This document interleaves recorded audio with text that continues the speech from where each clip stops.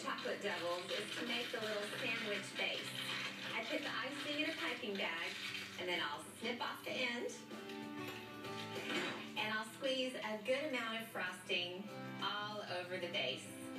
Oh, so delicious. And then I'll take another circle, put it on top. Now for my regular chocolate devils, I'll top this with a little more icing, put a cherry on top. But to change things up, I'm going to drizzle on some delicious ganache. It's so easy to make. I just heated 3 cups of heavy cream until it was really hot.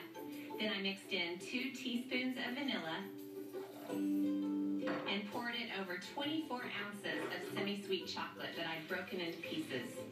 Then I just stirred it all together until it was completely melted and smooth.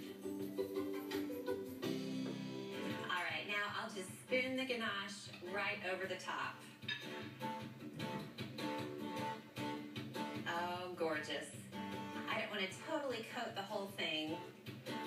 I still want that creamy, delicious icing to show. Oh boy, does this look good. And then just for fun, I'll top with 3 cherries.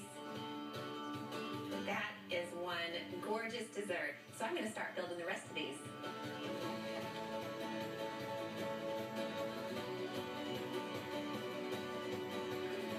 My goodness, these look amazing.